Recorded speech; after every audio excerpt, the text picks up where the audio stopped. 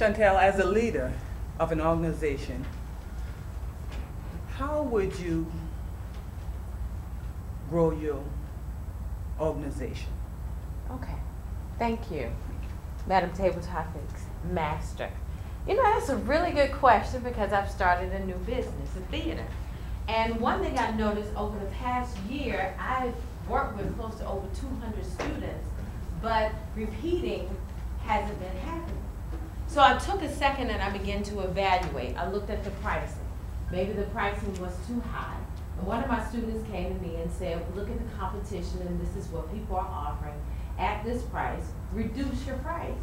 At first I was kind of, I know what I need and I know what I'm teaching. And then I looked at her experience because I always tell people, let's see your resume. If I got 20 years experience and you got one day, anyway.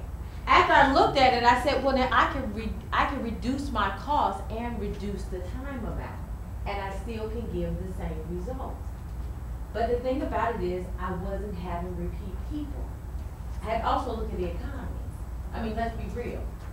Economy is not there. People are being laid off from their jobs. I can't make people come to the class.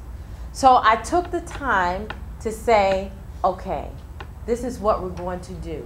We're going to find out what the needs are of the people who are in the organization. See, are we giving them what they need? Number 2, do follow-up calls to them. Number 3, give them coupons. Okay, if you take these amount of classes, then we'll be able to give you a certain amount of discounts. Also, if you bring someone in, you really could take a free class. You bring in 3 people, you get a whole 4 weeks for free. And what's happening is, slowly but surely, matter of fact, I have a class today. We've tried these tactics, so we'll see what happens. I'm expecting 15 people, but we'll see what happens.